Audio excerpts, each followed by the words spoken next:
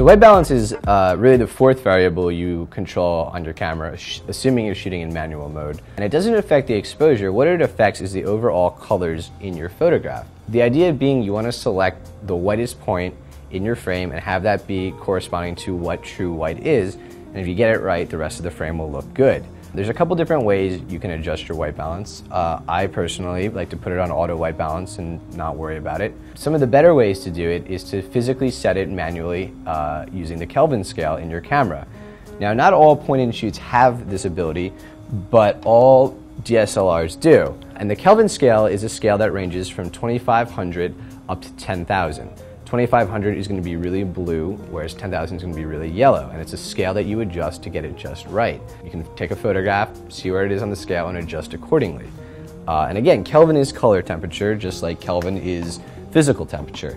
It's the same sort of concept. Another really great way to set your custom white balance, and this is something I tend to do when I'm shooting basketball games because gymnasium lighting is so wacky. And what you physically do is you'll take, and almost all DSLRs have this setting. It's different between all the manufacturers, so you're gonna have to look up how to do it, but it's very simple.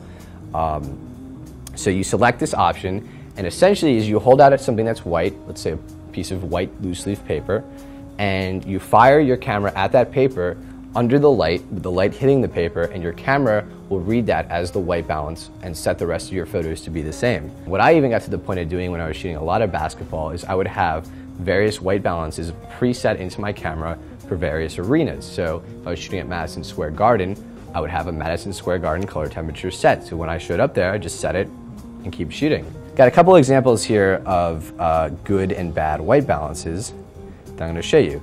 This one is obviously too blue on the Kelvin scale, so this would be way down low towards the 2500 mark, and this one is a bit too yellow. Not quite close enough to 10,000, but higher up. And this one lies right sort of in the middle of those two, and this is a really good color balance. Again, if you look at the purest white in this photograph, you can look at his collar, you can tell that his collar in this photo is a pure white, which means you nailed it. If you screw it up and you're shooting RAW, it's something that's easy enough to fix afterwards in a RAW processor like Lightroom. If you didn't shoot RAW and you mess it up, you can always tweak it with color balance in Adobe Photoshop, although it's going to be a lot harder to correct. And those are just the basics of picking and setting your white balance.